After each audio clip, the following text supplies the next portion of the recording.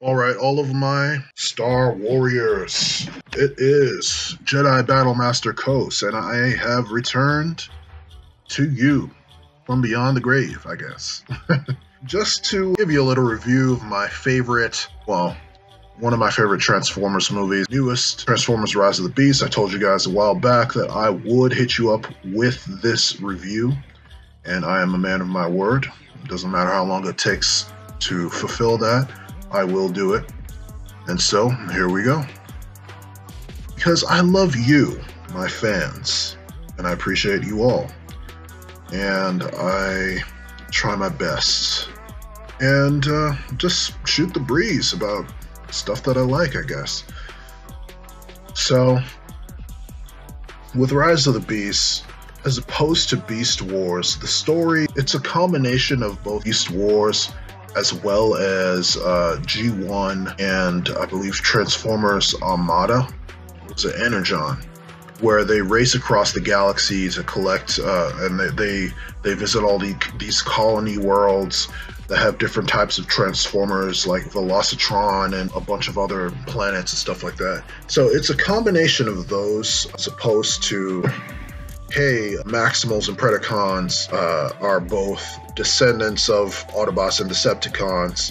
Instead of descendants, they're treated as more of like a different colony world, which was an interesting take, and it kind of suspended my disbelief for a second, because I was like, okay, how are they gonna fit two generations on screen? Yeah, and the easy answer is they don't treat it like two generations. They treat it like, oh, they're just different. they're just a different subspecies of Transformers, or a different colony of Transformers, as opposed to Autobots, Decepticons. And they hinted that the Predacons were out there as well, that they were their own faction that had been kind of displaced. Scourge had a Predacon insignia on his shoulder, so that was pretty. It was a pretty neat homage to all the different generations of that have been watching Transformers. They had a whole bunch of different insignias, implying like, hey, like, you know, these guys are out there somewhere, you know. But they didn't really go in depth into anyone except the Maximals, which was pretty cool. Okay, they limited the story, and I was just like, okay, like, this is neat. It's self-contained. They didn't have everybody. They didn't have Rat Trap. He would have been really cool to see in the movie. Rat Trap, with his wit and kind of snark, he always made me laugh in the show. He wasn't in there. I guess it would have detracted from Mirage, who was supposed to be kind of the quirky guy, the quirky funny guy. But, you know, Rat Trap wasn't there, and Tigertron wasn't there, which is kind of disappointing, because they kind of took the Airazor and Tigerhawk dynamic and shifted it to be more like Optimus and Airazor, where kind of had a dynamic going, which is just kind of strange. It's just kind of weird. As someone who's a fan of Beast Wars, it's just kind of weird to me. You know, and I know that they were friends, but like it kind of seemed like they were implying more. But regardless, the story starts off in kind of the early 90s, like maybe 94. Wu-Tang Clan and all these really really nice hip-hop groups. That's really when hip-hop was in its zenith, like the really golden age of hip-hop. And soundtrack for this movie was just all of your favorite 90s hits, favorite 90s hip-hop hits. Just lots of lots of really good music for all the 90s kids out there. A lot of stuff from my childhood that I heard, I was like, dang, bro, that took me back. I saw the kid with the Wu-Tang poster up there. I was like, wow, yeah. I saw them live in concert, and I still have the video on one of my channels. So feel free to check it out. But yeah, like, there was so much of that, just homage to like a lot of 90s stuff, and the soundtrack as well. Soundtrack was banging, even though I believe it was set in 94, but they had some music from 96, 97. But this kid is looking for a job. He's out there actually trying to help his mom and his little brother out, trying to help them the best that he can. And eventually, he and his friend decide that it would be a great idea to steal a car. And the car turns out to be a little bit more than what he bargained for, and the car turns out to be Mirage.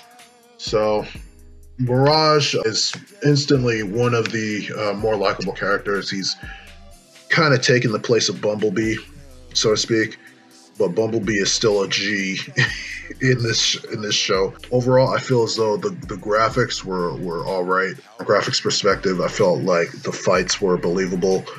Maximals were not all of them were as fleshed out. Kind of suffer from the same syndrome that a lot of the Dinobots did, and just being kind of mute background characters. Even though you want them to talk, you want them to say something, you want them all to just like to speak, but they're not. Like, I think Cheetor says one line in the entire movie, which really kind of had me upset. So that's kind of a detractor.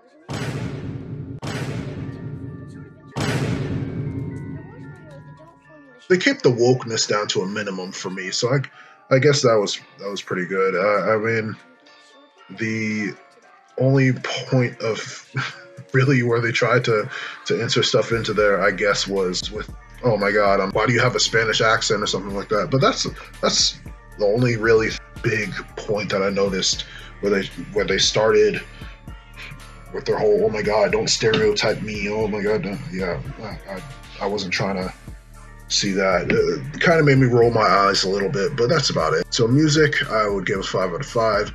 Story, I guess it was all right. It was worth it just to see Optimus Primal and Optimus Prime on the same side fighting against bad guys together. But the characters are kind of bound together after they try to steal one of the transwarp drivers for the Autobots. So the transwarp drive in Beast Wars, that was, if you're a Beast Wars fan, you know what it is. So transwarp drive allows you to bend time and space to travel light years in a short fraction of time.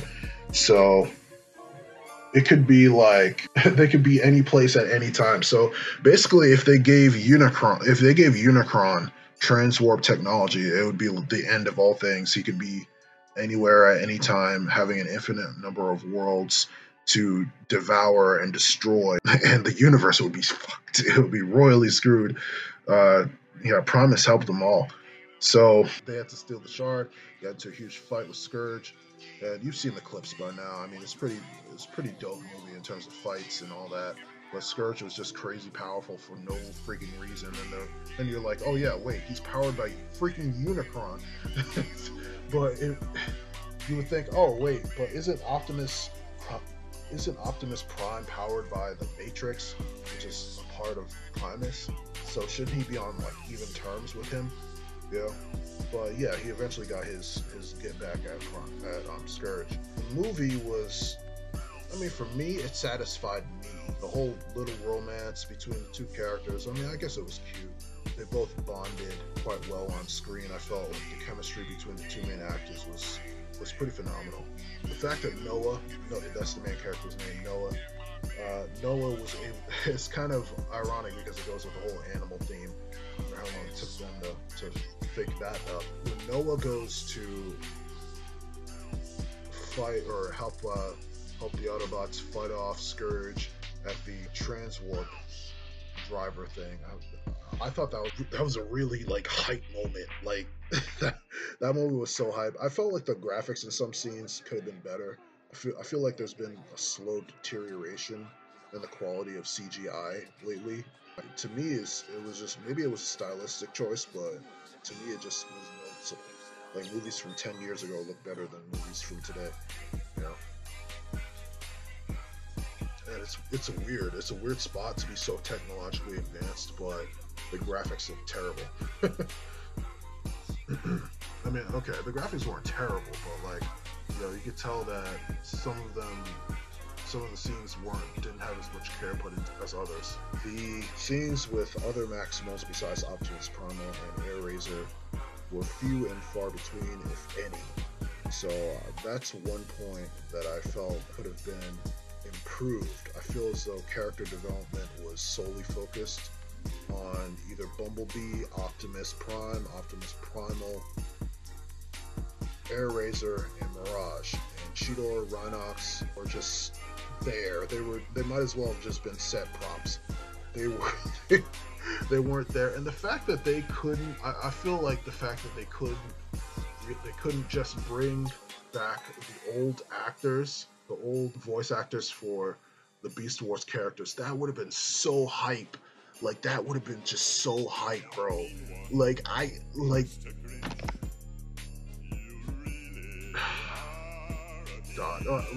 I have all 3 seasons of Beast Wars on DVD sitting right here.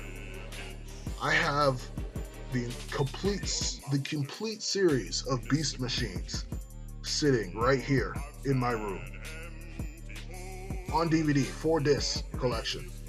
I have basically every Beast Wars figure you could imagine, and the fact that they did not bring back the original, or for whatever reason they couldn't bring back the original voice actors from the show, is criminal. That is criminal. And I'm just like, bro, you couldn't bring. Oh man, it would have been so dope. I can't imagine how hyped some of these fans must have been. Like, dog, huge missed opportunity. And they could have had so many other characters there show up and wanting to scrap with Scourge at the end. Like when there were like the final fight scene was good, but it could have been so much better. And I feel like Noah and him fusing with the exoskeleton of Mirage, that was really cool. They did something like that back in the 80s, where they had like Sam wearing a Transformer suit, like the headmasters and stuff like that. They did stuff like that back then, but it wasn't like he and a Transformer were actually fusing into one person, which was cool. That was probably the best part in that fight. But the fact that, oh man, could you imagine how much better it would have been if Megatron, like Beast Wars Megatron, came out of nowhere and was running smoke with Scourge?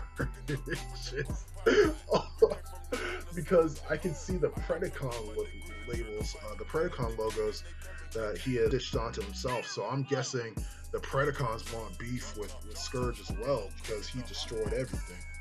He and Unicron destroyed everything. So if there is another Beast Wars film, they better bring back the original, all the voices. I don't care. Bring back Gary Chalk. Bring back. I know David K is doing what? He did the Eternals, Marvel, which I just sorry, bro, you were associated with that trash, but yo, you should come back for the next Beast. If there is a Beast Wars movie, bro, they need your villainous voice to be led to this character. If you're listening to this, that's all I gotta say, bro. Like you're the OG, man. I like your voice better than G1 Megatron's, bro. But yeah, it was a pretty good movie. I can't lie. If I had to grade it, probably as a Transformers fan, probably 4 out of 5. As a regular viewer, probably 3.5 out of 5. As a Transformers fan, it gave me, especially a Beast era fan, someone who was born in that Beast era in the 90s, early 2000s. I got to see most of what I wanted to see on screen. Cheetor spoke one line and he sounded like some kind of British like history teacher or something like that. He did not sound like Cheetor at all. Cheetor is supposed to be an impetuous teen. He didn't sound like that. That guy Ian, he did Cheetor's voice perfectly. Waspinator didn't even show up. Dog, I just thought about that. I was about to give this movie like props, but then I was just like, dang, bro, all the classic characters didn't show up. All the classic characters that any Beast Wars fan would love to like, yo, this guy was hilarious, or this guy made the show funny, didn't show up. I feel like they just put out the people that sold the most. And then put Airazor in so she could be the strong female lead. Yeah, Airazor was cool in this movie though. Her character was pretty fleshed out in this film. I'm just so upset that they didn't take the opportunity to introduce Cheetor or Rhinox properly. Rhinox being the science officer of the Avalon, the real kind of big threat in the background. He's the guy that you secretly don't want to mess with. You know, he's just he's sneak strong and just really will mess you up if you provoke him. Like I didn't see the chain guns of doom, and that's what I was really pissed about. I was like, dang, bro, they really gonna do our guy like that? For those who don't know what the chain guns of doom are, look that up on Rhinox's original appearance in the Beast Wars, bro. It became a literal meme. It became a meme within the whole Beast Wars community. So this movie got me really hyped because I would show Beast Wars as a kid. Really, Beast Wars really saved Transformers in the 90s, and especially when they were going through that slump, it really kind of opened new possibilities for the series and for the franchise. It took it in a new direction, and with the CGI kind of going for it, it really kind of gave Transformers new life. And who can't appreciate that? I mean, like, it really revolutionized the game in terms of CGI as well, being used in shows as well. So like now CGI is kind of the standard for Transformers shows, but that was the first one. Like CGI was so, especially in the 90s, what they were doing back then, it was revolutionary. I mean, like seeing all your characters in a weekly series, like new episodes every week, like dog. I mean, complete CGI. It was mind blowing as a kid, and especially in the 90s. It was just like, bro, like this is a luxury.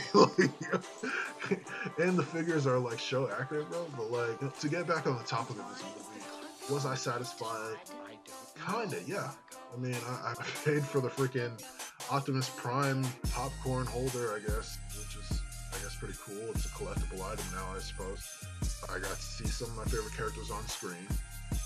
I got a decent story about Unicron actually coming from space instead of being the Earth. Whoever thought that Unicron being the Earth was a good idea should have been fired. I don't know who it was, but it was terrible, bro. It just stop. Whoever did that, please stop. Just because Primus was kind of unanimously decided to be Cybertron and then modified continuity that way, because he was Cybertron in, I guess it was, Energon or something like that? Or I guess it Transformers Armada. One of those shows, the Unicron trilogy, Transformer. I was like, bro, like, there's no reason why Earth needs to be a Transformer. That makes zero sense. And they've tried this at least 3 times on 3 separate occasions in 3 different continuities, making the Earth a Transformer. It just doesn't work. It does not work, and people are just gonna look at you like, bro, like, what is this? You know, it does not work, because if you think about it, it's like, bro, so you mean this whole time Earth could have transformed and I would have no idea, like, how to, what if the Earth transformed right now? Like, we would all be dead. We would be dead. Like, we'd all be dead. It makes no sense to have Earth be a Transformer, and I'm glad that they threw that idea out the window, but it kind of messes with the old continuity, I guess. So what are they going to do with all those old movies? I don't know. Michael Bay should, I mean, he's made some cool action sequences that'll go down in history with Transformers. I mean, those movies had some awesome action. That's one thing Michael Bay is good at. But when it comes to adapting the story for Transformers and like the lore and stuff, it's just he just doesn't seem to get it, and it just seems to be sort of an afterthought to him. Oh yeah, by the way, I have to make sure these plot points are met, and then I can blow things up and like have people slice dudes in half and shit, and do awesome action sequences. Bro, this thing's awesome. But like, yeah, it's I feel like that's his thought process when it comes to this franchise. But hopefully they're moving away from that, moving away from that, moving into a more lore-centered series, more accurate series. I hope it's a reboot, honest to God, because it's like everything that they've done so far in those movies, those first 6 movies, I was just like, bro, like that last movie was just so bad. It was so bad. It should just be wiped. That last movie that Michael Bay did, it was so bad. I wanted my money back, bro.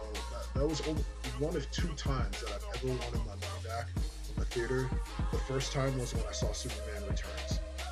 Second time was seeing whatever that was, where the friggin' Earth was Unicron. Cybertron was coming to Earth, but then got like blown up in a portal or something like that. I don't freaking know. It was so it was so freaking bad. I was just like, bro, none of this makes sense. None of that movie made sense. The first 4 movies were like peak, but then it was just the last 2. I was like, what are you guys doing? You know, what are you clowns doing? Like, I just didn't understand what they were going for, you know. And part of me wishes this movie, Rise of the Beast, was just centered around the Maximals, or even if they could have just rebooted everything. My strategy would have just been reboot everything. Okay, the whole continuity, how they got to Earth, should be rebooted to match more with the original. Then after that, you do the Beast Wars. You introduce the Beast Wars characters. Then something happens, they get sucked into they use the transwarp drive to get back home, and instead they get sucked into a portal, sending them forward in time instead. And they wind up teaming up with Optimus, and then they have to get back. They go back to their own time, and they're like, oh wow, they're from the future. That's so cool. But you know, I mean, I guess that's my idea. I guess that makes too much sense. But I feel like this movie was a step in a better direction from that last movie, that last atrocious film that Michael Bay did. But I feel like as a Transformers fan, there was so much more that could be done. There's so much more that can be done to tie it all together, to tie together the crossover that they have. I'm guessing it's going to be some kind of Hasbro cinematic universe they're working towards, but they've already set up for a G.I. Joe crossover event. So Noah, at the end of the film, there's an after credit scene. I guess they're resurrecting the G.I. Joe franchise, but G.I. Joe recruits Noah. So I guess I was pretty hype at that. I was like, yo, they're bringing back G.I. Joe. That's pretty cool though. So I was at HasCon, and when I was at HasCon, they already had this event where they were trying to merge all of their franchises into one universe under one umbrella. And I think that was an ambitious idea, and I liked that. I thought that was really cool, and it could happen. Hasbro could be a force if they united all of their brands under, but they cannot make, if they want to do this, they cannot make the mistakes that DC did.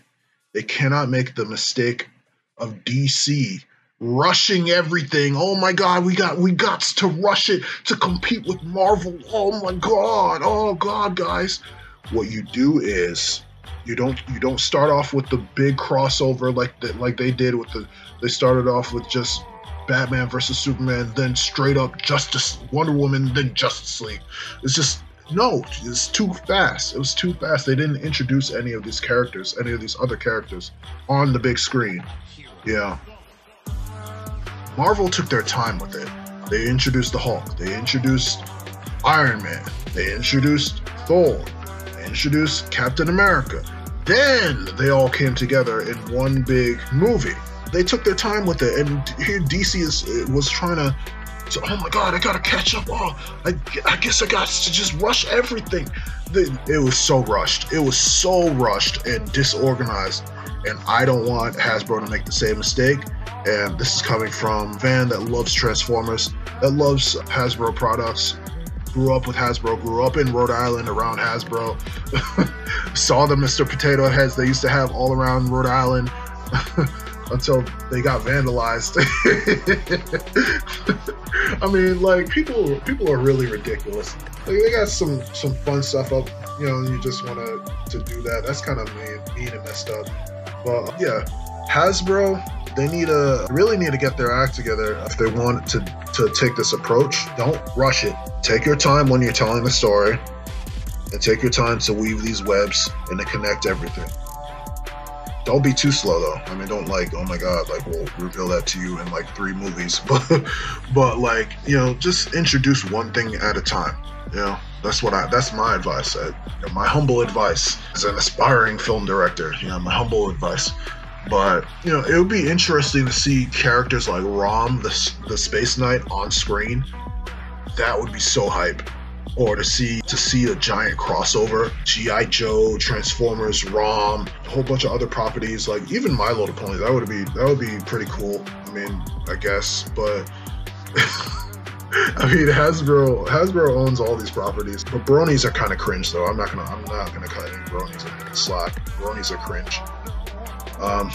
So pluses of this movie. I got to see some of the characters I liked, not all of them. I mean, the cast was pretty limited, so they kept the cast limited for a reason, so people could digest what they were seeing on screen, not have too many characters to be like, oh my god, oh, like there's too many characters, bro. But some of the old dynamics were gone. Old voice actors did not come back, which kind of disappointed me. Soundtrack was killer. That soundtrack was awesome. A lot of the cars were pretty cool. Storyline was decent. They got their lick back against Scourge, which is pretty cool. The resolution. So that was give the storyline itself maybe like a 3.5 or 4 out of 5. Yeah. The ending where he killed Scourge was pretty cool. Well deserved, because that dude was like, I will not die. He was death resistant, highly death resistant, and it was just very satisfying to see him finally eat it. So Optimus Primal also shown, you know, and it was pretty funny, their little interaction between the two. That one was mine. It's like 2 brothers fighting. So they seem more like bros than enemies, which is a long way, because a lot of the G1 community back when Beast Wars first started, they were very resistant to a lot of the Beast Wars revolution that was happening. They were like, oh, Optimus is a truck, not a monkey, blah, blah, blah, blah, blah. And then they kind of went into depth as to what the Maximals really were, that they were descendants of the Autobots, and so on and so forth. So Optimus Primal, really his own kind of character. You kind of related to him or felt his pain when Ape Link died or sacrificed himself for the team. And Optimus Primal just had to like watch and couldn't really interfere when Ape Link died. So it's pretty sad when that happened. They both lost. Well, Optimus Primal lost 2 people. He lost Ape Link, then he lost Air Razor. So the loss in that film was palpable for him. So if you cared about the characters, I mean, you really kind of got emotional. I did. I mean, I cared about the characters, so it wasn't just a CGI slugfest to me. I mean, these are characters that I had grown up watching, kind of, and to see them again, see them in a better light on the silver screen, that was amazing. So yeah, it was a whole experience. I feel as though there's still room to bring in more Beast Wars characters in the future. I feel as though with the crossover, the implied crossover that's in the works, they're really gonna have their work cut out for them in making this a decent kind of film. I just hope they just don't jump from a G.I. Joe Transformers crossover to a whole universe crossover with MLP and freaking ROM, the Space Knight. They would need to introduce these characters to the big screen. Give them their own movie, especially the MLP. I feel as though My Little Pony deserves its own movie now, because they have been also a successful reboot, a successful continuation, because they first came out in the 80s, and so they've been killing it ever since.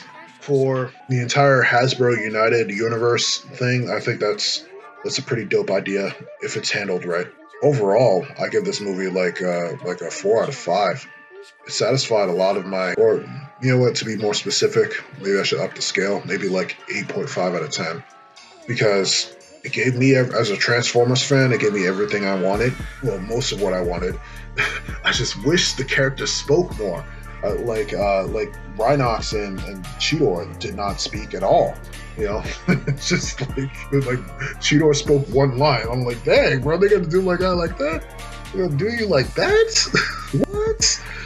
And Rhinox, I don't think spoke at all, and that's disappointing. But yeah, other than that, I mean, You can rent this movie. If you can buy this movie, go ahead and buy it, man. I mean, like if you're a hardcore Transformers fan and want to see more Beast Wars or whatever, it's definitely the movie for you. But if you're kind of new to it, I guess you might be confused as to what's happening, or you might just not care. But as someone who grew up with this stuff, I think it was a pretty nice homage to that generation. And I feel as though everything from the advertising campaigns to the characters and all that was a nice homage to the 1990s and the generation that grew up watching Beast Wars and Optimus Primal on TV. So yeah, definitely go see this movie. All right, it's your boy Kos. That's my opinion on this film. Really well done, and if you're a Transformers fan, it'll definitely satisfy you.